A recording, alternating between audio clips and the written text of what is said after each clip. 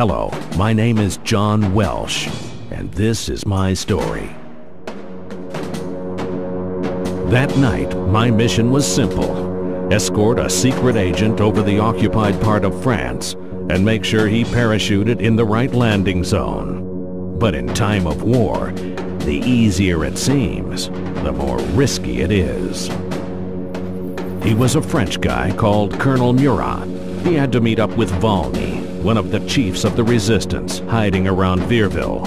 He was probably an expert of sabotage, because he carried enough explosives to destroy the Atlantic Wall.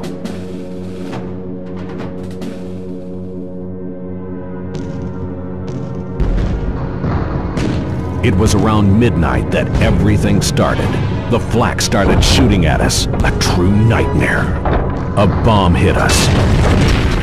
For a minute, I thought Murat got killed, severely wounded. He couldn't continue his mission. He gave me the rendezvous at the eastern outskirts of Virville with a resistance fighter to bring me to Valmy. We hadn't reached the landing zone yet, but for Murat, there was not a second to be wasted. With only one engine left, the aircraft wouldn't fly much further. I jumped, wishing him good luck. I didn't expect the Nazis to offer me champagne for my arrival in France, but they sure showed me nice fireworks.